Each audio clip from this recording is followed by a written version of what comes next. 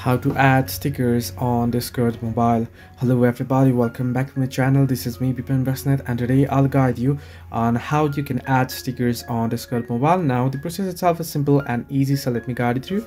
First, you want to head into your browser and you want to download for Discord stickers. Now you can search in Discord stickers and you can head into images, and there you'll find the stickers. You can go ahead and you can download image and save it to your gallery first.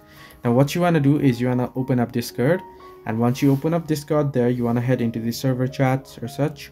I'll just send it into this here, and here at the bottom you want to find the plus icon. At the bottom left you can see the plus icon there. You want to tap on it and then tap on allow, and then you can see the sticker that I downloaded here. You can simply select it and then you can send it. So you can see this way you can add stickers on Discord mobile. Hope this helped you. Do like and subscribe, and do not forget to leave a comment down below if you have any further issues.